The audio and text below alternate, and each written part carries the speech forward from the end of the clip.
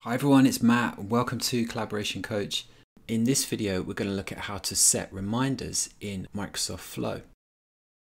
Now you can get to Flow from the app launcher if you're signed into Office 365.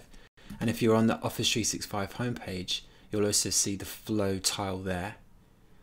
And when you land on the Flow homepage, what you want to do is come down to the search bar and type reminder. And this will bring up all the templates that have this reminder function in them. And we're going to choose this one called Get Daily Reminders in Email. So when I choose this template, all it needs to do is connect via Office 365. And because I'm already logged in, it's logged me in automatically. So I can just press continue, which will take me through to Flow. Now what I'm seeing here is the Flow Designer. And you can see I've got two blocks here. One's called Everyday, one's called Send Email. So this is my trigger and my action. Every day I want to trigger the email. In Everyday I can set what the interval should be and I can set the frequency. Here I've got months, days, weeks, hours and so on. So I could set a regular reminder every 5 minutes or I could go for something once a month. For the demo purposes, I'm going to set this to remind me every 5 minutes. Now down here, this is the action and it's asking me who to send the email to.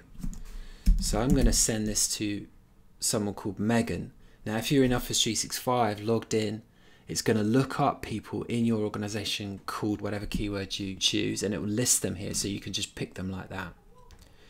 Then you can put in a subject and you can also put in what the reminder is, what you're trying to remember. So when you're done and you've configured your email how you like it, you hit save and the flow is now saved.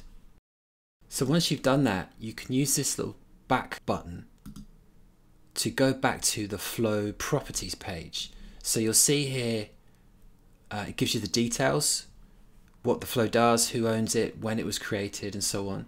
We've got the connections, so these are the connections to the apps that the flow is using, and then who owns the flow, so in this case it's just Megan.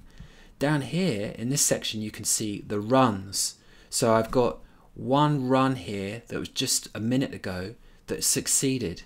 If I click on that, it shows me what actually happened, and you can see each of my steps was successful because it's got this little green tick next to it. So my everyday step was okay, and my email step was okay as well. And if you click into either of those, you get more information about exactly what happened.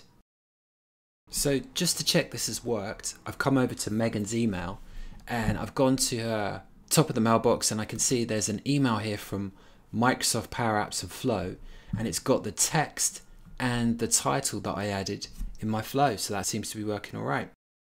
So that's a quick way of sending yourself a reminder email using Microsoft Flow. So thank you for listening. I hope this was helpful and I'll see you next time.